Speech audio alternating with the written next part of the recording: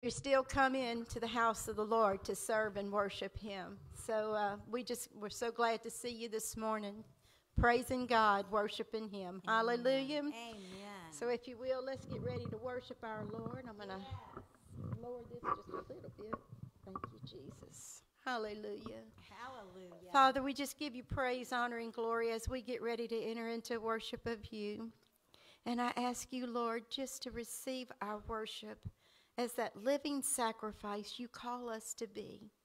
And we can only be that through your blood, Jesus. And we thank you. We thank you for everything that you've already done. Thank you for your mercy. Thank you for your grace. Lord, we just ask you to receive it now as a sweet, sweet sound to your ears. In Jesus' name, yes. Amen. Amen. Amen. Thank you, Lord. Hallelujah. Thank you, Jesus. Thank you, Jesus. There's just something about that name, huh, sister? Oh, there's just something about that name. Oh, Jesus. On the worst day, there's something about that name. Jesus. Hallelujah. Yes. Ooh, thank you, Lord. Hallelujah. Therefore, if any man be in Christ, he is a new creature. Old has been gone. If the Son therefore shall make you free, ye shall be free indeed. John 8:36. Seems like all I could see was the struggle. Haunted by ghosts that lived in my past. Bound up in shackles of all my failures. Wondering how long is this gonna last? Then you look at this prisoner and say to me, son, stop fighting and fight. It's already been won. I am redeemed. You set me free. So I'll shake off these heavy chains, wipe away every stain. Now I'm not who I used to be. I am redeemed. I am redeemed.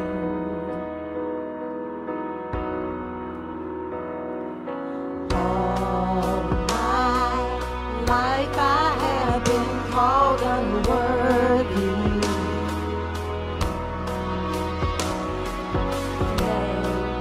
By the voice of my shame and regret. But when I hear you whisper, child, lift up your head, I remember, oh God, you're not done with me yet. I am redeemed. You set me free. So I'll take off my heavy chains, wipe away every stain. I'm not who I used to be, because I don't have to be the old man inside of me, 'cause his day is already gone. Because I got a new name, a new life, I'm not the same, and I hope that will carry me home. I am redeemed. You set me free. So I'll shake off these heavy chains and wipe away every stain, 'cause I'm not who I used to be. I am redeemed.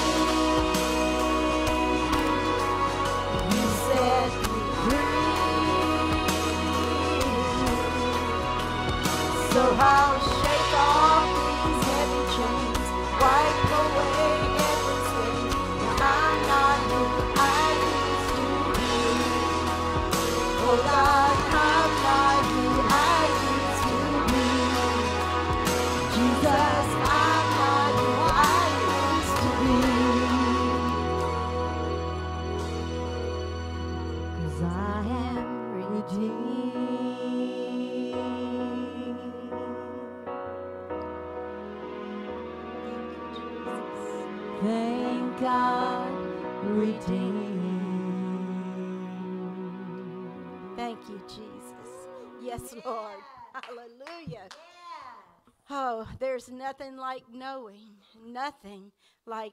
that once we've given our heart to Him, He has redeemed us. And in the trials of the day and in the trials of the world, just know that no matter what, He's there. And He's waiting, just waiting for you. You're redeemed, and His redemption on Calvary was for each and every one of His children. It wasn't just one. It was for all. Hallelujah. And anyone who will come to Him and ask for His redemption, He gives it freely. It's free because He says there's not a work we can do. There is nothing we can do as His children to be redeemed except come to the cross and ask Him, Father, I need your redemption in Jesus' name. And it's done. Hallelujah. Hallelujah. Praise God. Thank you, Jesus. Hallelujah. Thank you, Jesus. Yes. Thank you, Jesus. Hallelujah.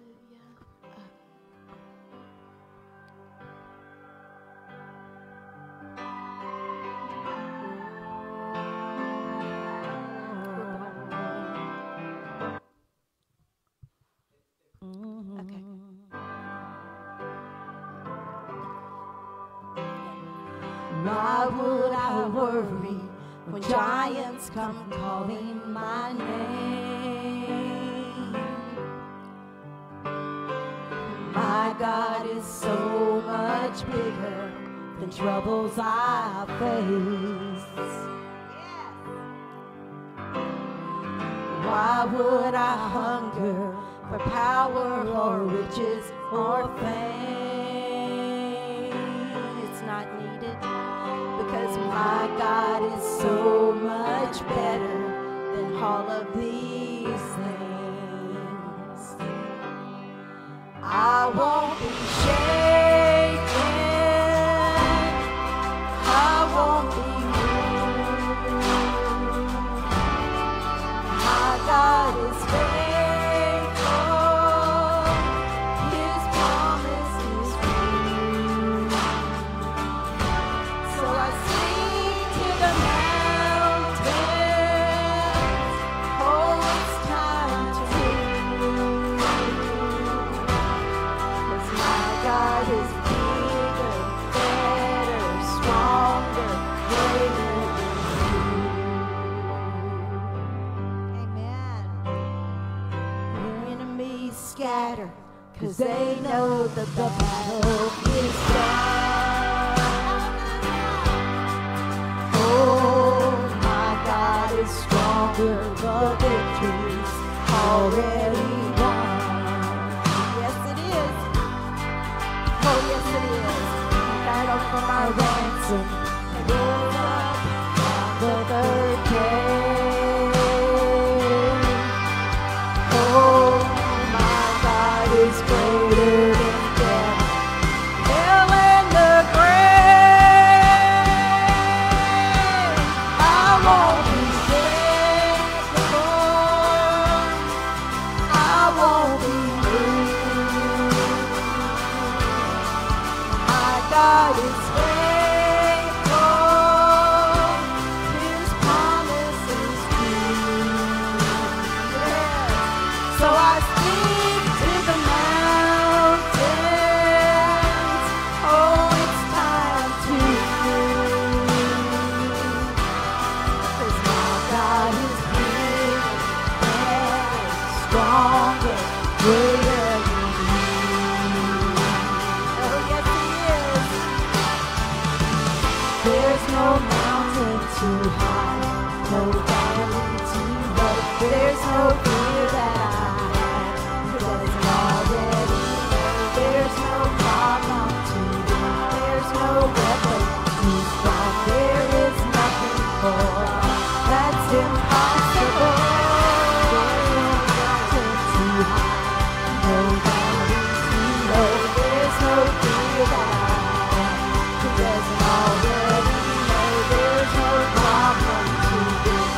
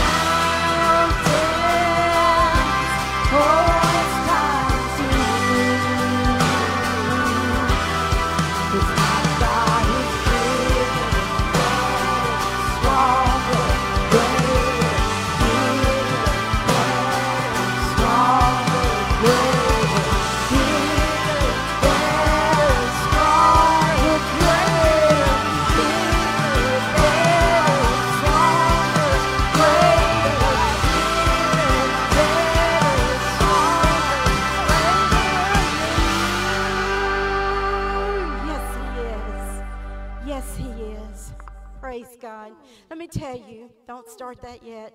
You see, whenever we're right in the middle of the things in life, there's troubles coming our way. No matter which way the wind is blowing, all we have to do is speak to it. Speak to the mountain, whether it be sickness, whether it be finances, whether it be home, whether it be job, whether it be your family, whether it be an addiction. You speak to the mountain, because he says what words we use and speak will be life or death to us. Amen. So when that mountain is here and I speak and I tell it, sit down and get quiet in the name of Jesus. Amen. Every time I use that name, sister, Jesus, that mountain has to move. It has no choice. And the reason being is because the Word of God tells us, speak to the mountain, and that mountain must adhere to what you're saying. If you use the Word of God over it, it has no choice. Amen. Hallelujah. Praise God. Thank you, Jesus. All right. And who is it? He's a waymaker, sister. Who is he? Can he keep his promises? Yes, he does. Yes, he does. Yes, that way. he is always here. You are here, moving in our midst. I worship you. I worship you. You are here, you're working in this place.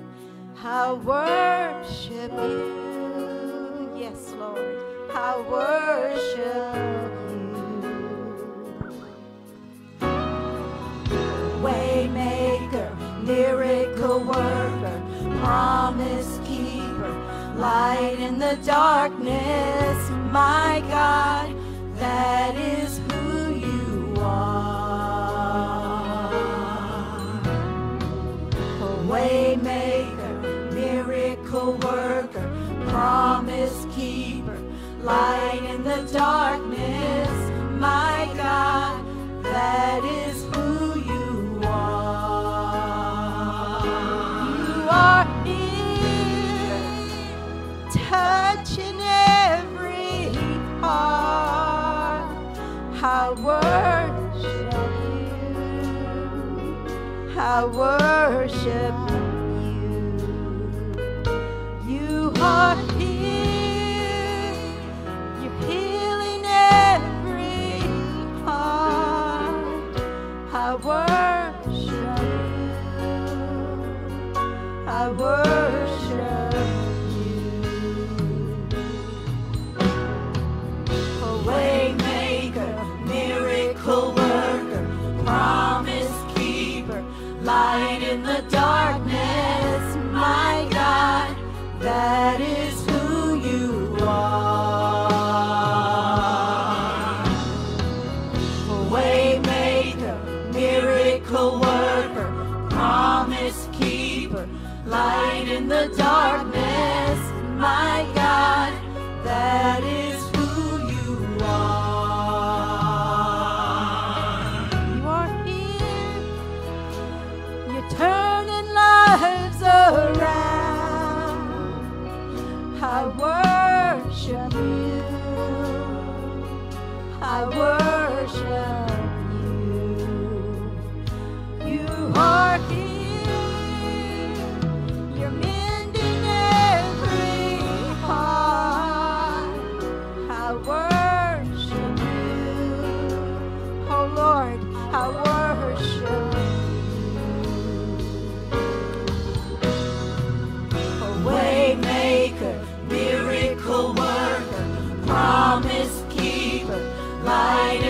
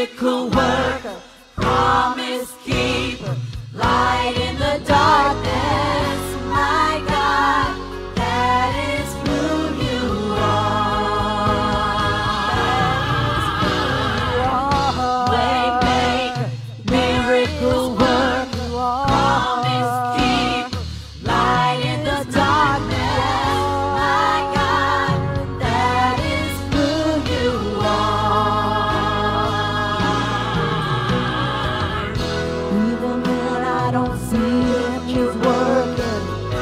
Even when I don't feel it, you're working. You never stop, you never stop working. You never stop, you never stop working. Waymaker, miracle worker, promise keeper, light in the darkness. My God, that is who you are. That is who you are.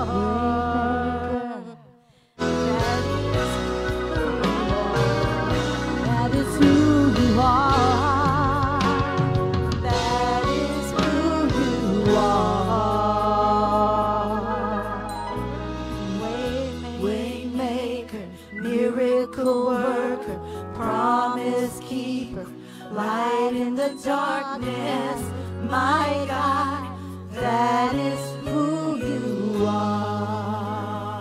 That is who you are. Waymaker. That is who you are. Amen. You are the waymaker, promise keeper, our light in the darkness. He never stops working. Even when we don't see it, He's working. Even when we don't feel it, He's working. If you just stop and think about your life and the things that could have happened to us in our lifetime versus what did happen versus where we're at today, we know He is the way maker, the promise keeper, the light in the darkness. He never fails us. Never at any point in time will He fail us. Hallelujah. Amen. Thank you, Jesus. Amen. Ooh, thank you, Lord Jesus.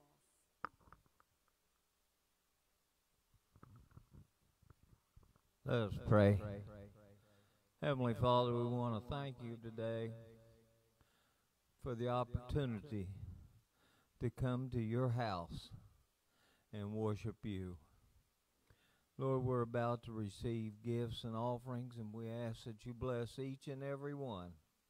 Bless each and every person in this building, and especially bless the ones that couldn't make it. There may be some cause or reason, and we just want to say, please, it's a challenge, and you're up for all challenges. Lord, we thank you and give you praise and glory in Jesus' name. And all God's people said, amen.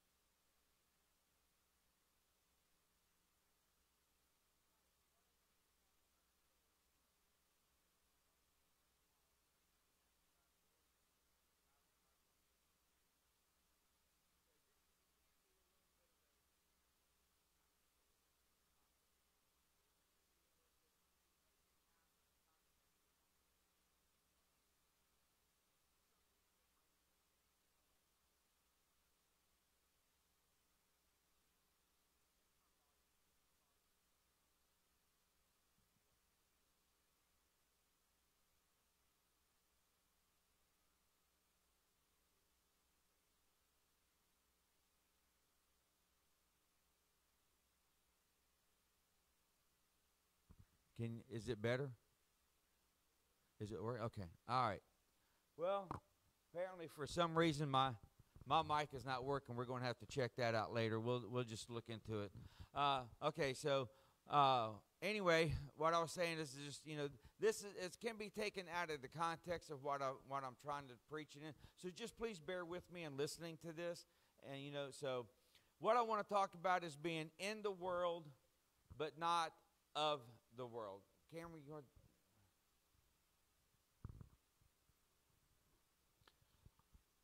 Let's stand for the reading of God's Word.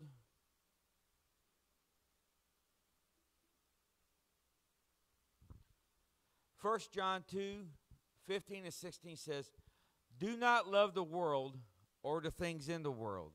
If anyone loves the world, the love of the Father is not in him. For all that is in the world, the lust of the flesh, the lust of the eyes, and the pride of life, is not of the Father, but of the world." Heavenly Father, Lord, I just ask you right now, Lord God, that, Lord, as this word goes forth, and, Lord, sometimes gets to be hard to hear, but, Lord, that your Spirit prevails in every heart that's hearing it, God.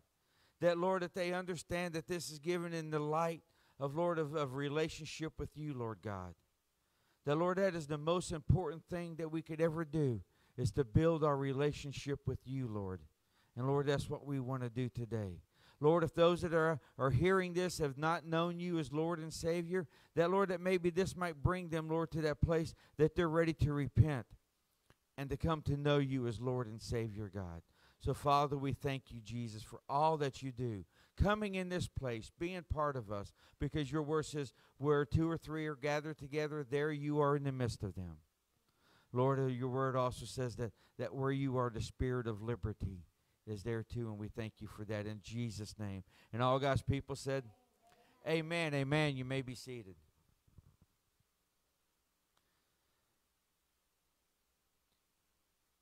Too many Christians today, I believe, compromise their faith because they don't want people to think that they are those Christians, those people. When I was in the Navy, we used to be called the Bible thumpers, But I promise you, I have never taken my 9-pound Schofield Reference Bible and hit anybody over the head with it, okay? And I'm not going to do that now. But because we were so dedicated to what we believed in the Bible, that we were so adamant about living a godly life, we didn't participate in a lot of things that they did. I remember one time we had a chief that was leaving, and my division officer says, "Joe, look, I know you don't normally go to these parties with us, but I really would need you to go this time, okay?" I told him, I said, "Okay, sir, I'll go." I says, "But 2 conditions." He says, "What's that?" I says, "Number 1, I'll go, but the minute somebody tells me I need a drink, I'm leaving." He says, "Okay, done." I said, "The second one is when everybody starts getting drunk, when they start getting drunk, it's time for me to go." He said, "Okay." So I went. And we sat there and we were talking and we were just shooting the breeze and everything else like that. And then all of a sudden, one of the guys that was in my division, he took the pitcher of beer and he poured a glass and he set it in front of me. He says, "Joe, if you really want to be part of this division, you need a drink." I looked at my division officer and I says, "Sir, that's my cue to leave." And he said, "I understand." And as I was leaving, I heard him really chew this other guy out. But the thing is I had to stand on my principles. I had to stand on the fact that I am a Christian, and I had to be separated from what other people normally do, even though it might cause people to look weird on me or ostracize me or whatever it is. But I know whose I am and who it is that I have to please. So as Christians, a lot of times we're taught that we can do the same things of the world because we have this thing called grace. And I've talked about this many times, and I don't think grace is permission to sin. I've actually even got a book that I wrote that I'm trying to see about getting it edited so that I can publish it, but it's called Is Grace Permission to Sin? And it talks about how we have so many times got into the thing that's, oh, well, I can go ahead and do this. I can do whatever it is that everybody else is doing. And all I have to do is just go repent for it.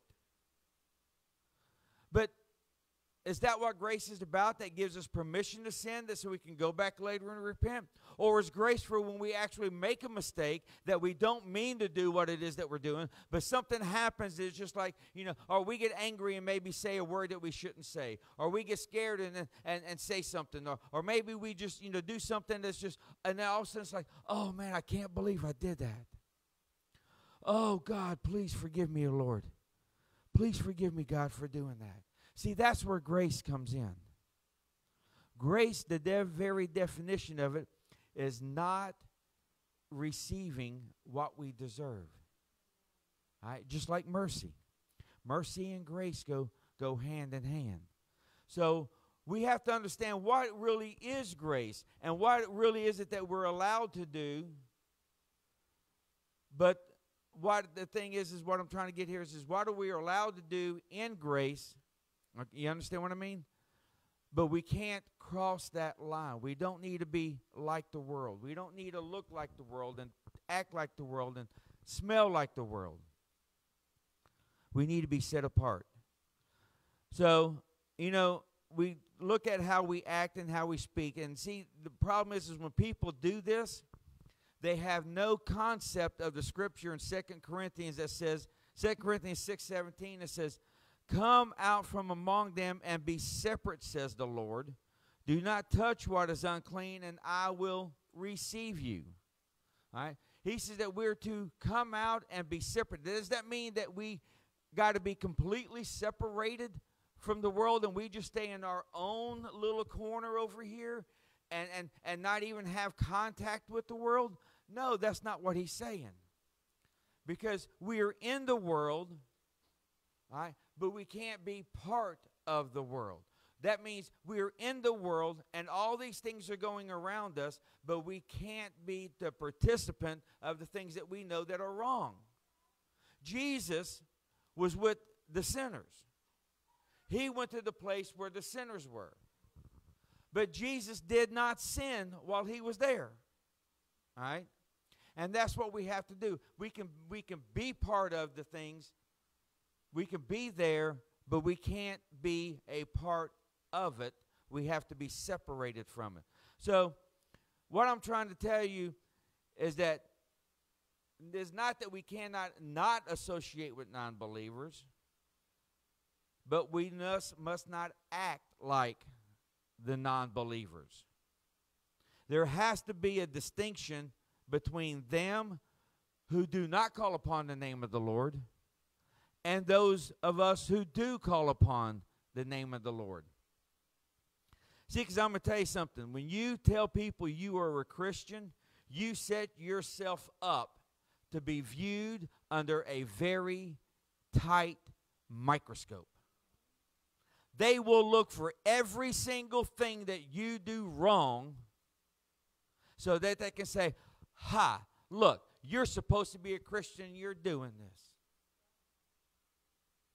That happened to me one time when I got angry and I was in the Navy and I wasn't as strong in the Lord as I am now. I did try not to use foul language when I was there, even though I was a sailor. You know how sailors' reputation are, right? But I was trying not to use foul language, but I got angry about something and I said a word that I shouldn't have said. So immediately they were like, and you call yourself a Christian? I didn't have to have God beat me up. I had the devil beating me up for it. But what they didn't know is I was able to go repent of that. But I was under that tight microscope, and for a while they didn't want to listen to what I had to say because I called myself a Christian but said a word that I shouldn't have said. See, will take every mistake you make and throw it at you in order to keep you off balance. Why? Because that's what the devil wants you to do. He wants you to be off balance. He wants to be out of your game. He wants you to be off of your A game, preaching the Word of God, telling people how to repent and get saved so that he can keep people in the boundness that he has them in. See, however, most will simply look and see if you have something that they are missing and want a part of. See, when we act, all right, and we behave like Christians, people are going to look at us and say, man, through all this that's going on, you seem to have it together. Why? Why is that? Well, let me tell you about my Jesus.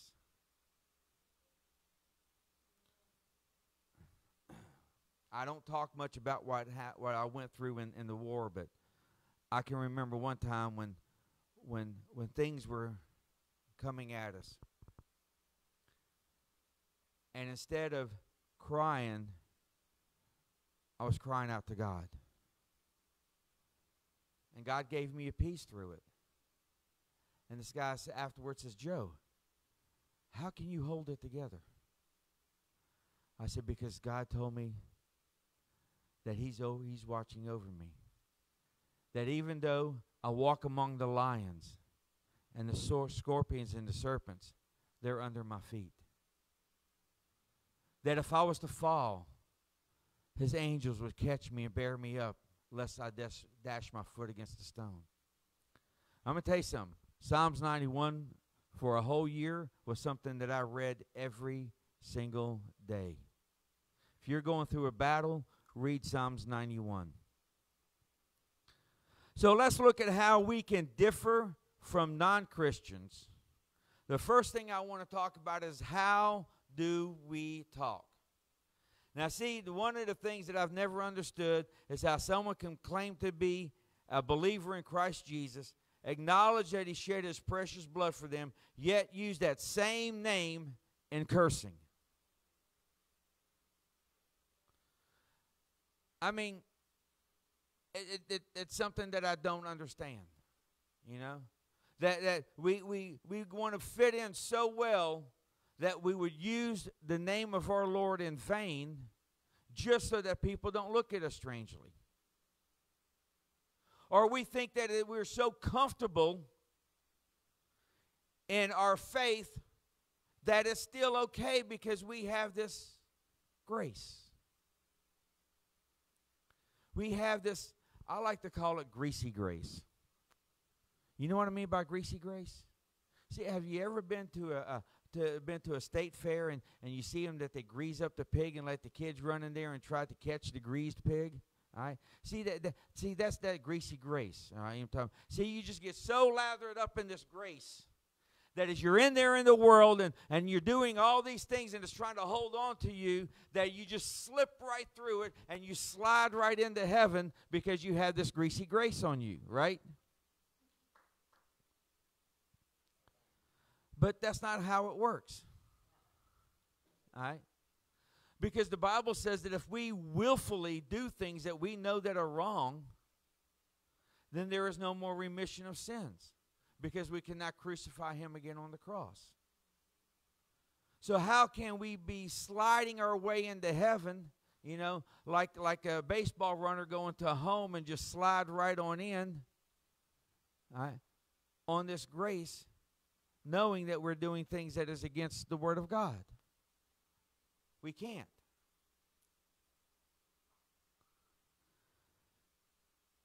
Ephesians 29 and 30 says, let no corrupt word proceed out of your mouth. Now I want to interject on this here. Corrupt word. What does corrupt word mean? Not only does it mean cursing, but what about bad-mouthing somebody? All right? I got this not too long ago. I had to call Pastor Rachel that I was making some comments about somebody in a coarse, joking way. All right, with my partner at work. And I even said, I was on the phone with Pastor Rachel, and I said the same thing, and she got quiet.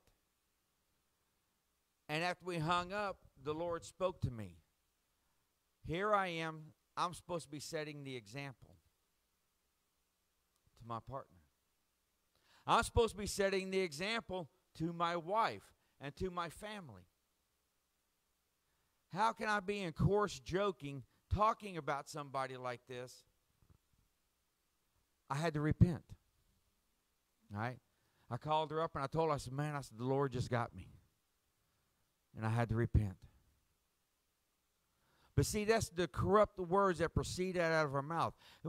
Instead of having the corrupt words, he says, but what is good and necessary for what?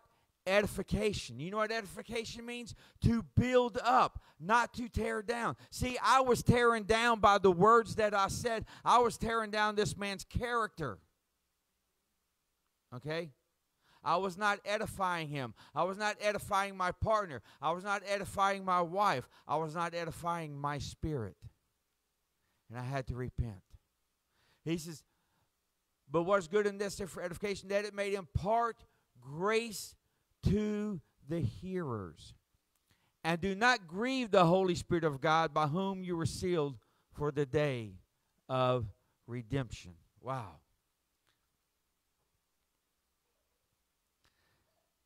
See, when we let coarse and corrupt words come out of our mouth, then we're showing ourselves no different than the world.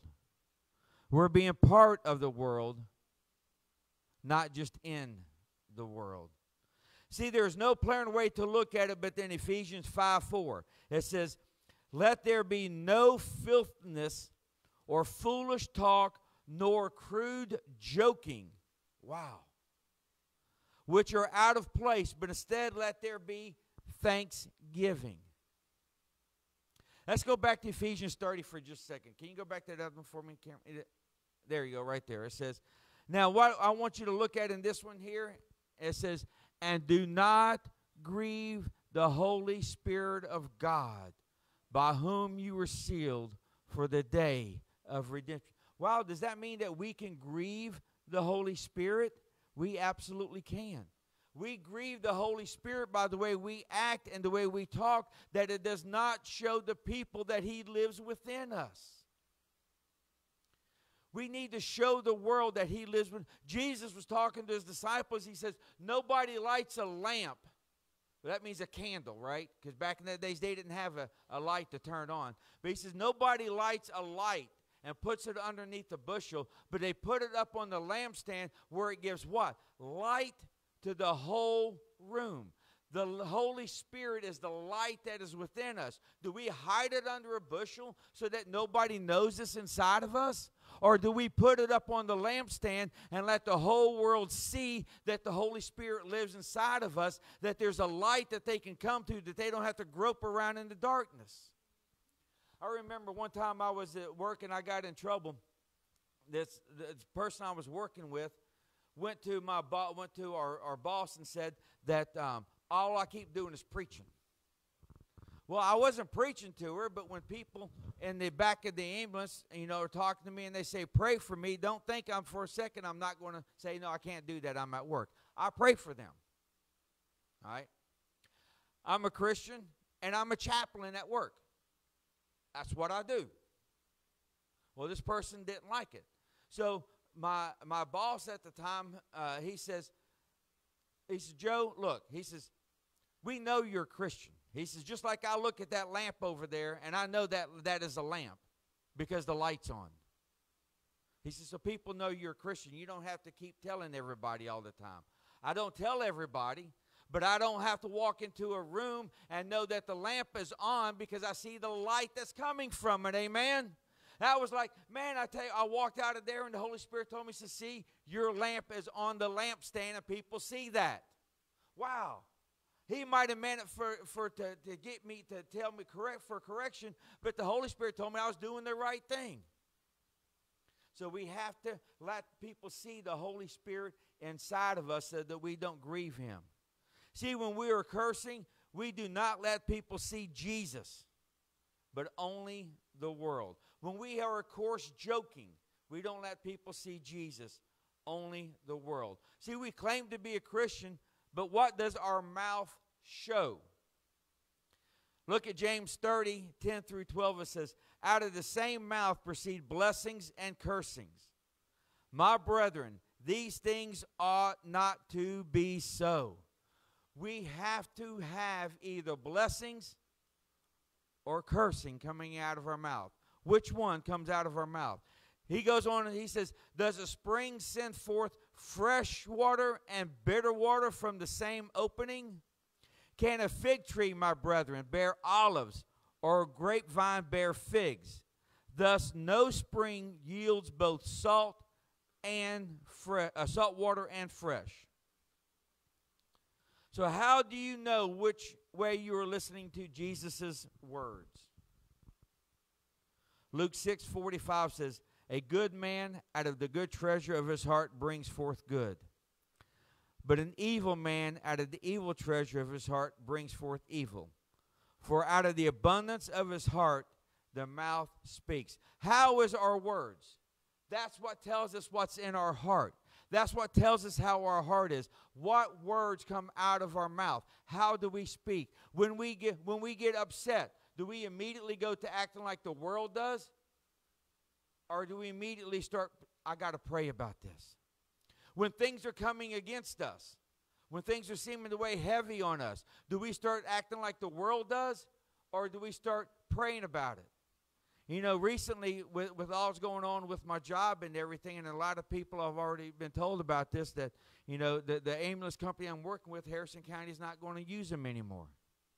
So I was wondering how I was going to do, what was I going to do? So Pastor Rachel and I decided we're just going to pray about this. We're going to ask God to open up every door that needs to be opened and close every door that needs to be closed. And the reason she played Waymaker today, or they sung Waymaker today, is because I was going to work, and I asked the Lord, I says, Lord, I need your guidance. I need you to show me what to do. I don't know which way to go. And in my mind, Waymaker came to my mind. And then all of a sudden it started playing on the radio on K-Love. And I knew that God was the Waymaker. So see, I don't have to worry like the world does. But because I trust in him and he's in my heart, his light lights the way for me and where I need to go. But see, when we let only the wholesome things come out of our mouth, we allow people to see Jesus in us because of a good heart. Amen? Did that cut off again? Oh, okay. Second thing I want to talk about is, what do we watch and listen to? I want to go back to Luke 6:45. It says, a good man out of the good treasure of his heart brings forth good, and an evil man out of the evil treasure of his heart brings forth evil. Out of the abundance of the heart, the mouth speaks. We need to look at, where does a person get the treasures of a good or evil heart? Simply, what do you watch and listen to? What do you watch and listen to? See, it's been said that our minds are the greatest computer that has ever been developed. That's how we know that we weren't just an accident. Because nobody accidentally created a computer, right? It was specifically designed for a specific purpose, and that's why we have computers like we have today. But even as great as they are today, the greatest supercomputer cannot compare to our mind. But we know this. Out of the greatest computers, the only thing you're going to get out of a computer is what you put into it. You program a computer by what you put into it, right? You put the formulas and you put all the information and everything else into this computer so that you can get this information out. We know that NASA does not put in grandma's biscuit recipe so they can get the right formula for rocket fuel out of it, right? Because if you only put Grandma's biscuit recipe into the computer, what are you going to get out of that computer? Grandma's biscuit recipe. All right? So, what are you putting into your computer? How do you put things into your computer? Simply by the things that you watch and that you listen to. The TV programs that you watch. Are you watching TV programs that are full of violence and cussing and all kinds of evil stuff? You know, this got witches and warlocks and all kinds of demonic stuff in it. Is that what you're watching? Well, that's what you're putting into your computer. Are you listening to the music that belittles people and cuts people down and is using language that we wouldn't even allow on the air, 10 years ago, that's coming out all over the air nowadays in it? But guess what? That's what you're going to have in your mind. That's what's going to be in your heart. That's what's going to come out of your mouth. You can't help it, because if you program it that way, you cannot get anything else out of it. One time at work, well, I've actually had several people at work, they told me, they say, Joe, one thing that I want to hear you do is cuss one time. Just say one cuss word. Just one. I say, well, I'm sorry. I can't. They're like, why? I said, because it's not in me. Then in order for the cuss to come out, the cuss has to be in. Pastor Rachel and I decided 6, 7 years ago that we wouldn't even watch our favorite program, The Golden Girls, because of the language. We used to have this thing that was called a, help me what was called? Not Clear Play, but it was TV Guardian. But now that with everything being streaming, the TV Guardian isn't there anymore. Because what it is, you hooked it to your cable box as it came in, and when it read a curse word, it would mute it so that you didn't have to hear the curse words. But now that it's all streaming, they don't have that anymore. So we just decided just not to watch it. Because why? We know that what we put into the computer is going to come out of the computer. Amen? Proverbs 4:23 says, keep your heart with all diligence, for out of it, out of what? Your heart springs the issues of life. Hallelujah. So how do we keep our hearts pure? 1 Thessalonians 5:23 says, abstain from every form of evil. Also look at Psalms 101:3. He says, I will set nothing wicked before my eyes. This goes before our ears as well too. See, we have to make a conscious choice. How are we going to program our computer? How are we going to program it so that we get out of it what we want out of it and not get out of it what we don't want out of it? Simply put, not only are we not going to not program our computer with the wicked things, but we need to program our computer, our mind, with the godly things. We need to be in our Bible, reading our Bible, listening to our Bible, listening to messages of the Word of God. I talk to Pastor Rachel every morning. I say, babe, what you doing this morning? She says, I'm listening to Mama Joyce, or I just got to listen to Mama Joyce. Now I'm listening to James Robinson, or, every Saturday morning we get up and we put John Hagee on. And see, these are the things that feed our computer to the things that we want to come out of our computer. Amen? And see, that's what we have to do. We have to train our mind the way that it should go.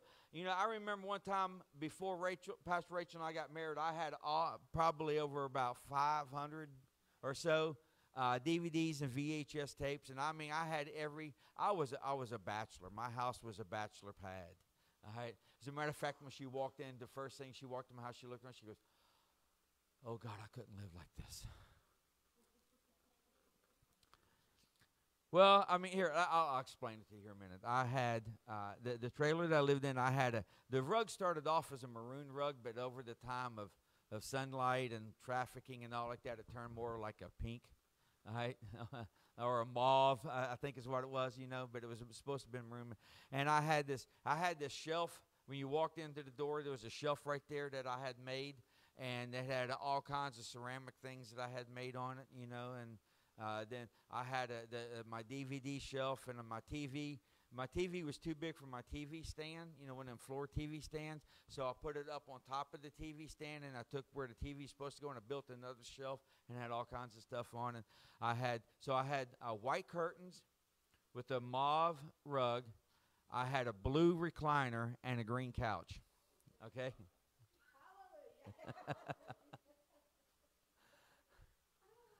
So it was a bachelor pad because, only bachelors can go down the road and see a chair sitting on the side of the road and go, ooh, new furniture, and go get it.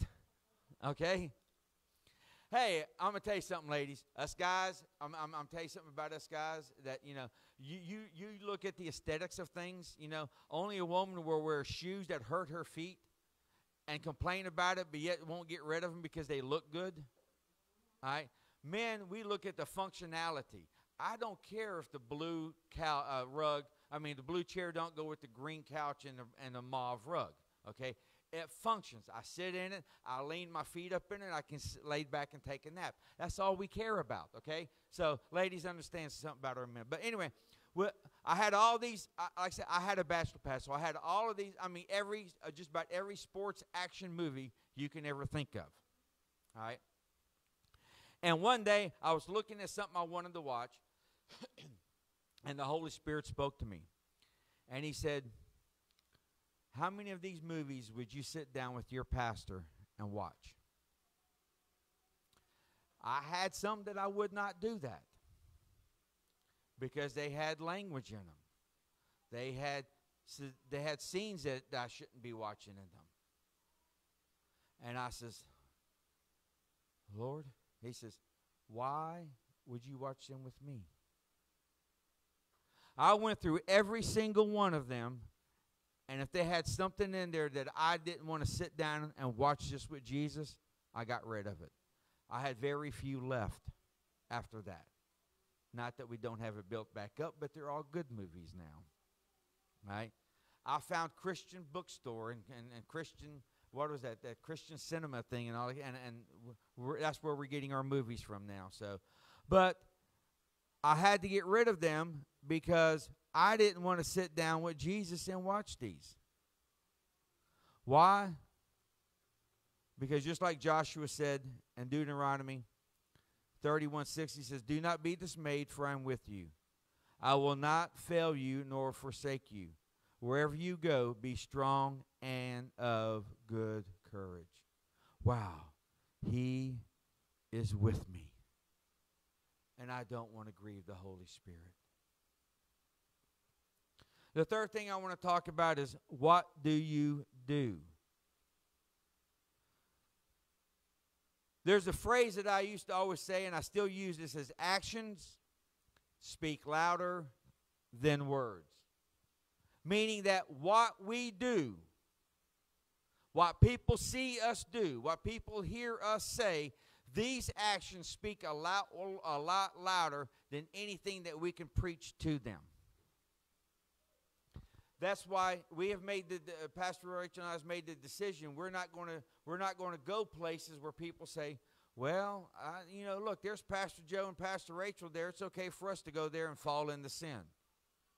Even though it's not sinful for us, we don't want them to fall into that sin. Amen? So what are some of the things that I'm going to talk about here today? And if I get a little personal, just remember, this is the Lord wants to get personal with you on this. This is not me, okay? The first thing I want to talk about is smoking. Do you smoke? Cameron. All right? See, I used to smoke, and I used to fall under this thing as, well, God hadn't convicted me of it, so I'm just going to keep on smoking. But I felt that to smoke at the church was wrong because, that's the church, So I didn't want to smoke at the church, but I still smoked. The church I was going to at the time, I was I guess you could call it the youth leader. We were a real small church, just like this one is here now. And just kind of like how we have just a few kids here, we had a few kids like that of all the ages, and all the ages came to me, and I taught them, tried to teach them all where all of them could understand what I was doing. And I was going to the store one day, and I was fixing to get out of my van, and I was smoking a cigarette, and these kids knew what my van looked like, so they all come running up to my van, and as I'm getting ready to get out with the cigarette, I saw the hurt look on their faces. God not only convicted me, but he crushed me. I said, I just got back in my van. I backed out. I didn't even get what I needed to get. I just drove home. I got on my face before the Lord. I said, God, you know I can't do this. I says, but your word says I can do all things through Christ who strengthens me. Lord, your word says that there's no temptation which is given to man that you don't provide a way out. So, Lord, this is the deal. You know, if you heard my testimony, I like making deals with God. All right? But I says, this is the deal, God. I says, I will pray. Every time I feel the urge to smoke a cigarette, I will pray till you take that urge away from me. And let me tell you something. For the first 3 months, me and God did some heavy-duty talking. All right? But that's been almost 30 years ago since I've smoked a cigarette since. Amen? So, what comes in my mind to me when I see people claim to be Christian smoking, I think about this. Corinthians 6:19-20 says, or do you not know that your body is the temple of the Holy Spirit who is in you, whom you have found from God, whom you have from God, and you are not your own? For you are bought at a price. Therefore glorify God in your body and in your spirit, which are God's. So, my body is a temple of the Holy Spirit. So, do I want the Holy Spirit to live in a smoky temple? You know? Do I want him to come into a temple that, I was in the casino the other day going to get a patient. I was at work. When I'm in uniform in the casino, you know I'm working, okay? But I went in there, and as I walked in this casino, the smoke immediately just started burning my throat, and I was coughing because of it. And I'm thinking to myself, this is not what the Holy Spirit wants to live in. He don't want to live in this kind of a temple. I know smoking is something that gets a grip on you, but I also know that we have a God who will take it from you if you give it to him. A God that says that no matter what you are against, no matter what you're facing, no matter what temptation comes your way, I can get you through it if you trust and rely upon me. And that's what I did. One of the things I said, Lord, when I was praying, I said, Lord, don't want to, if I ever get around smoke, Lord, it just makes me sick. And it does. It gives me a headache now. I got what I asked for. The second thing I want to talk about is drinking. Now, I'm not talking about the one glass of beer or the one glass of wine with dinner. But what I am talking about is the drinking in the bar or the partying and getting drunk. I have heard arguments about, well, Jesus drank wine, as well as those who say, well, the wine that Jesus drank was non-alcoholic grape juice. No matter which way you believe, I want to point out this. Ephesians 5:8 says, and do not be drunk with wine, which is in excess, but be filled with the Holy Spirit. So why does Paul warn the Ephesians about getting drunk? Well, let me explain something to you, and I'm explaining to you from a medical point of view as well, too, okay? Because many of you know that I'm a paramedic, and I know about this. When we get drunk or we take drugs, all right, and I got a brother and a sister here that come to see or listen to their testimony. Their testimony is powerful about where God has taken them out from drugs and everything, okay? All right? But when we're drunk or we're on drugs, we don't have control of our mind anymore. We yield control of our mind to the drugs and to the alcohol, and it becomes an open door for the enemy to come in and set up precedents. Let me tell you something. As a Christian, okay, you have a closed door to your spirit from the enemy. However, listen to me carefully. However, if you open that door to the enemy, into your spirit, into your mind, he will gladly come in uninvited. See, Jesus we have to invite. You ever seen the picture of Jesus knocking on the door? Right? You know, and it comes from in Revelation chapter 3:20. He says, "Behold, I stand at the door and knock, and anyone who invites me in." All right? Jesus has to, but I want you to notice something about that door. Go back and look at, if you have a picture in your house, look at it. If not, you can look at it on the internet. One thing I want you to notice is there is no doorknob on that door on the outside of the door. Jesus cannot grab that doorknob, open that door, and walk in. Jesus will not come in where he's not been invited. You have to invite the Holy Spirit into where you are at. You have to invite you have to invite Jesus into your heart, because he will not take what you're not willing to give him. But the enemy, on the other hand, will take what you're not willing to give him. John 10:10 says that the thief comes to steal, to kill, and to destroy. All right?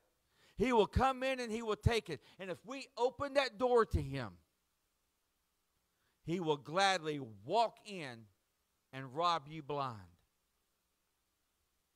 So we have to close that door. We close that door by not letting our mind be open to the things of the demonic activity. We close our mind by not letting him have access to us. Drinking, getting drunk, and drugs is that open door that he will use. The third thing I want to talk about is where do you go? See, one thing I've never understood about those who speak of the greatness of God, become Sunday morning, where are they? Oh, there was a sale on at the store, and I wanted to be the first one in line to get to it.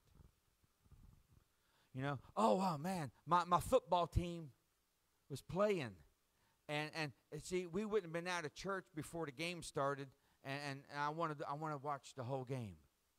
You know, oh, the races were on, and you know, I wanted to see who had pole position, so I couldn't be there. Now, I'm not talking about people who are drunk.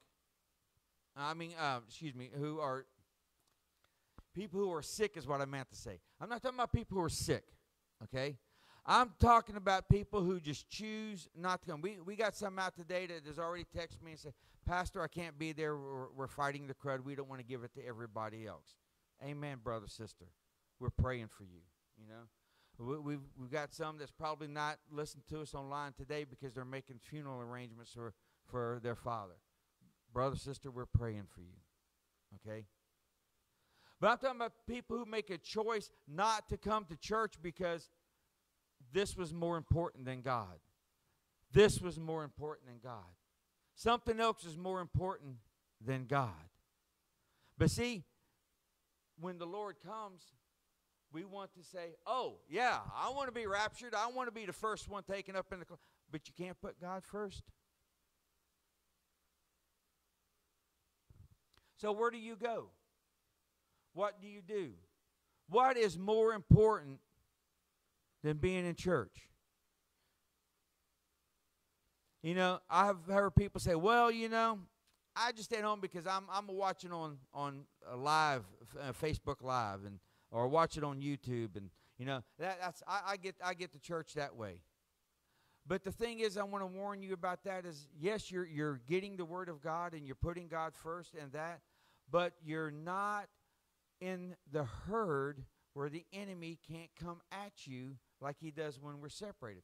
You know, we've spoken about this so many times that if you watch, you know, I know I keep referring Mutual of Omaha's Wild Kingdom because that's what I grew up with, and I'm dating my age. I'm dating myself and telling you how old I am by this, but you know, I know there's other programs now. There's like National Geographic Channel that does this and all like that. But when the lions are in the plains and you know and they're hunting, they don't go and attack the whole herd. what they do is they find the one that is getting away from the herd, that is venturing away and saying, oh, I'm going to go eat this grass over here. And then they come in and they start pushing this one further and further and further from the herd. And while a bunch of them drive the herd over this way, and then when this one deer, antelope, gazelle, zebra, whatever it is, gets so far away from the herd that there's no hope of getting back into the herd, what happens? Lunchtime. And that's what it becomes. I want to read something for you here that the Lord has had put in my heart earlier this morning. And Cameron, you ain't got to try to look for this. It's not on a slide, okay? It's 1 Peter 5:8. And if you have your Bibles, I would just invite you to highlight this, underline it, circle it, do whatever it is. God does not get upset that you write in your Bible, okay?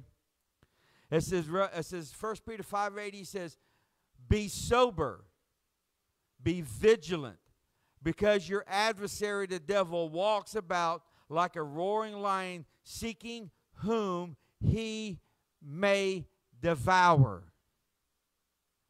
And when we're not in the church, when we don't have the brothers and sisters to stand beside us, when we don't have the people praying over us when we're going through the times of difficulty in our lives, when we're going through the times of hurt in our lives, when we're going through the trials in our lives, when we don't have somebody standing beside us, the devil can run over us like a Mack truck.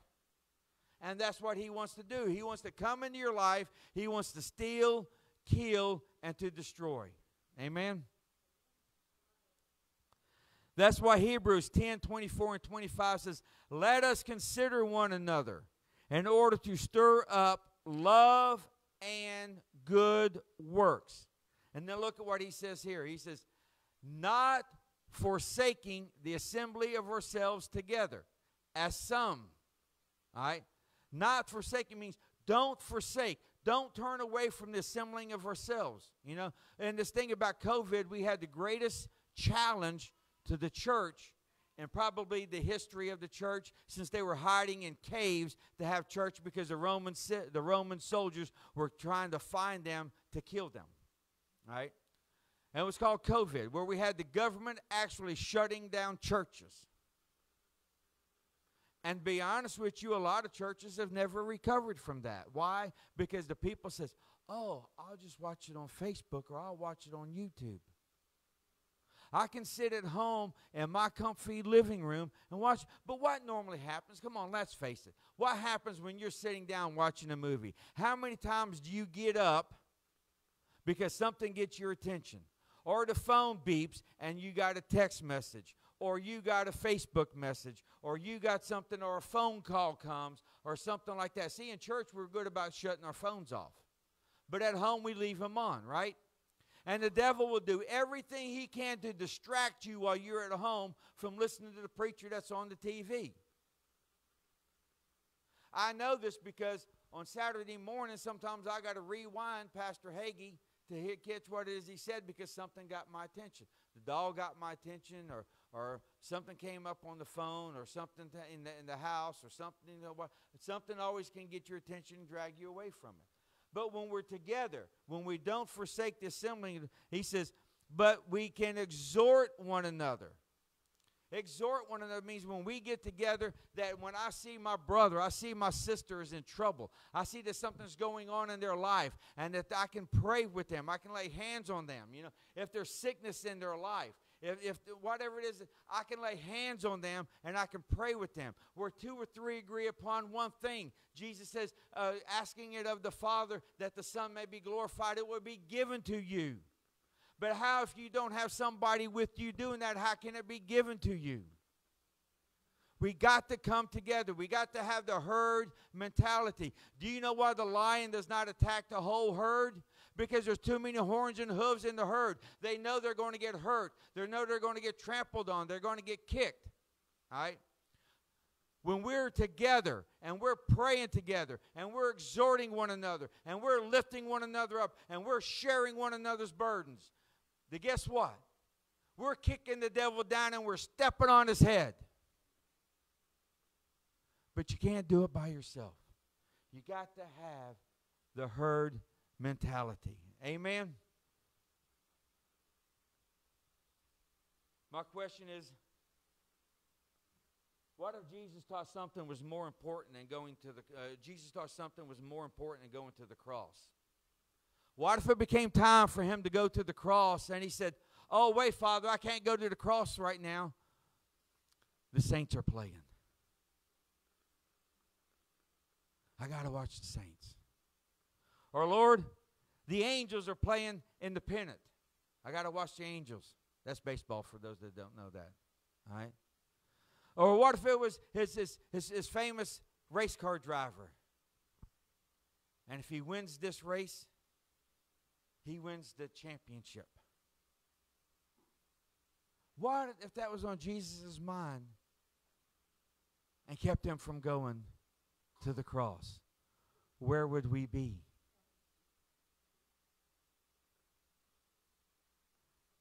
I know message is a little hard for some people, but I think this is what the Holy Spirit wanted y'all to hear. The third thing I want to talk about is our choices has consequences or blessings. Every choice we make in life has consequences or blessings, not just in the spiritual realm, but even in the natural realm as well too. If I choose to lie to my wife about something and she finds out about it, I've got consequences, right? And let me tell you something. It's a whole lot easier to just tell the truth and take a little bit of fussing at, because you will never remember the lie that you told. But husbands, listen to me, she will. For a very long time. Okay? And you will hear about it for a very long time. But when you tell the truth and just get into a little bit of trouble, you know, like I was moving something on one of the shelves on our counter in the living room, and I knocked a candle over and broke it. It's a glass candle. One of her favorite candles. So immediately I told her about it. And I says, "I just wanted to let you know that it was me that did this. I did this. I'm sorry." And she goes, "Well, it's just a candle." But see, if I would have lied about it, well, I don't know what happened to it. Then she would have learned the truth, because it was just me and her in the house. And the only dog that runs around is my little Shih Tzu, and he wasn't tall enough to knock it over. So the truth would have been known. I'd have been in a lot of trouble, right? I'd had consequences to face for a while. All right? But our choosing in the spiritual realm also has consequences or blessings. See, when we choose not to do what God has required of us, we are in danger of hearing this, what he said in Matthew 25:41. He says, "Then I will say to those on the left hand, 'Depart from me, you cursed, into the everlasting fire prepared for the devil and his angels.'" Is that really what you want to hear? But when we don't do what he requires of us, all right? See, you remember I said this here before. A lot of people say, well, the Bible is just a book of don'ts. Don't do this, don't do that, don't do this, don't do that. What can you really do, right? Well, see, I look at the Bible as a book of do's. Do this and be blessed. Do that and be blessed. Do this and find favor with the Lord. Do that and the Lord will be with you. So if I do all the do's, I don't have time to do the don'ts, but even if I did, I wouldn't, so it's cool, right? But if I did the don'ts, then I have run in real danger of being told this, right? Because remember, we don't have the greasy grace that greases us all up and lets us slide right into heaven. All right? That's not what it's about. You know? I mean, some of them, I think that, you know, they want to get to heaven by swinging through hell first. And then they get to heaven smelling like smoke. You know? I don't want that to be me. But see, the thing is what I do know is that if I do the do's and not do the don'ts, then what I will hear is Matthew 25:23 when he says, Lord, and his Lord said to him, well done, good and faithful servant. You have been faithful over a few things. I will make you rule over many things. Enter into the joy of your Lord. Hallelujah. See, that's what I want to hear. I want Jesus to look at me and say, well done, good and faithful servant. Enter into the joy of the Lord. I don't want to get up to the gates of heaven and wonder if I'm allowed to go in or not. Because I'm going to tell you something. St. Peter is not the bellman that looks up the book and says if your name is on the roll or not. That's just a cartoon concept. Okay? What it is we're going to stand before the Lord one day, and every bit of our life is going to be played from the moment we were born, from the time we took our first breath to the time that we took our last breath, and we're going to be accountable for it. All the things that I know that I've already asked Jesus to forgive me for is already wiped clean. It's covered by the blood. When we get to that part, all it's going to be red on the screen because it's covered by the blood. But the things that's not covered by the blood because I thought I'd get greasy grace, it's going to be there. And Axel grease ain't going to get me into heaven, I promise you. All right? So we have to look forward to that well done, good, and faithful servants. Yes, I am saying that Christians can be lost again. All right? Not that God takes away our salvation. And see, this is where I disagree with my brothers and my sisters that believe in the eternal salvation, that all you got to do is say a prayer, get dunked in water, and your ticket's punched. Okay? Because the Bible does say that those who have tasted of the Lord and known the goodness thereof and depart from it, there is no remission of sin. It's clean cut. All right? We got to do what God wants us to do. What does the Bible say to do? What does the Bible say to, how does the Bible say to speak? What does the Bible say to act? Where does the Bible say that we should go and we should not go? I want to read this little story for you in closing. In 1865, a lighthouse tender became angry with this town for their supporting of ending slavery with the Emancipation Proclamation of President Abraham Lincoln. He therefore decided he was not going to go to the lighthouse and light the lighthouse that night. It was a stormy night without any moonlight. A ship was trying to get to harbor carrying wounded men from battle. Without the lighthouse, the captain could not get a fix on the safe port. Knowing that without getting these men to port and getting these men to the hospital, most of them would die, the captain attempted to navigate to the port. The ship did not make it to port. Instead, it crashed on the rocky shoals with the loss of all lives on board. When the lighthouse tender was informed of the mishap and the name of the ship, he broke down weeping. His son was the captain of that ship. Jesus says in Matthew 5:16, therefore, if anyone is in Christ, he is a new creation. Old things have passed away. Behold, all things become new. Yes, we are in this world, but not of this world. When we become followers of Christ, we put everything else behind us. Please stand with me. And I'm sorry that scripture was not Matthew, 2 Corinthians 5:17, my mistake. Maybe today was a wake-up call for you. Maybe it was a revelation, a new way to look at things. If you are here, or you're on Facebook Live, or you're on YouTube, and you've never accepted Jesus Christ as your Lord and Savior, today can be your day. Today can be the day that you begin the right path, where you'll hear one day, well done, good and faithful servant. Enter into the joy of the Lord. Maybe you've been a Christian before, and you've wandered from that path, and some of the things that we talked about today, you said, Lord, I need to repent of that. Today's the day to repent.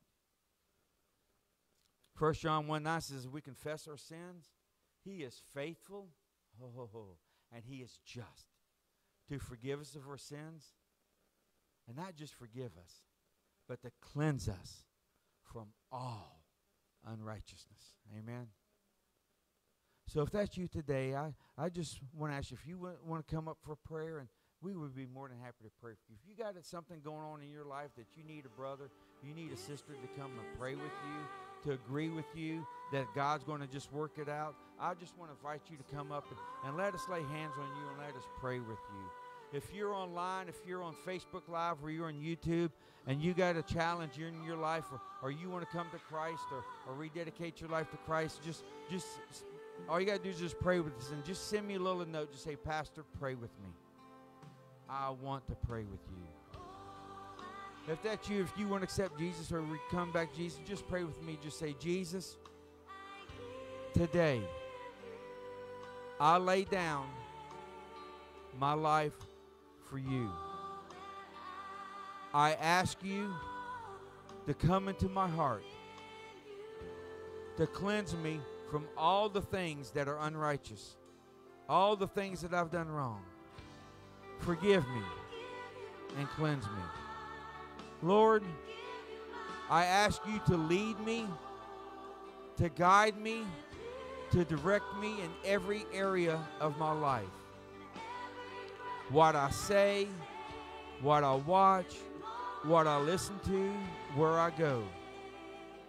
That, Lord, one day you will say to me, well done, good and faithful servant. I thank you for saving me and cleansing me according to your word and your promise. In Jesus' name. Make this song part of your prayer.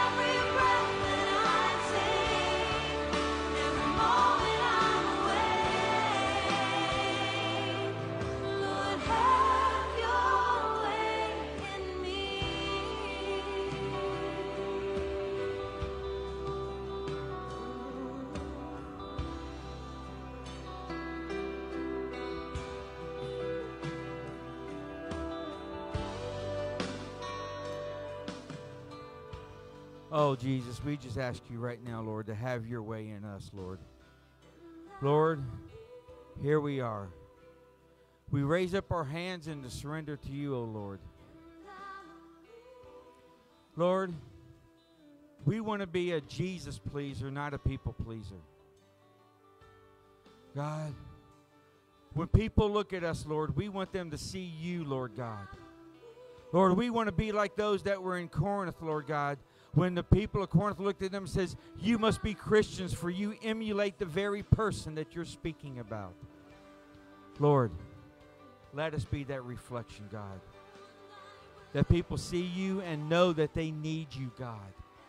Lord, that when they see us, that they know that there's something missing in their life. And that they can come to you, Lord. Because your word says that, Lord, if you are lifted up, that you will draw all men to yourself, God. Lord, let us be that viewport that they see you lifted up, God. Father, we thank you for what you're doing in our lives right now, God. The mighty work that you're doing. Lord, we just want to praise you today. Lord, have your way in us, Lord. Have your way in Jesus' name. In Jesus' name. All God's people said, amen, amen, amen. Hallelujah. If you would just raise your hands for the blessing. May the Lord bless you and keep you in all your ways. May the Lord make his face to shine upon you and through you, and that he is gracious to you. May the Lord lift up his countenance upon you and give you his peace. You may go in Jesus' name. Amen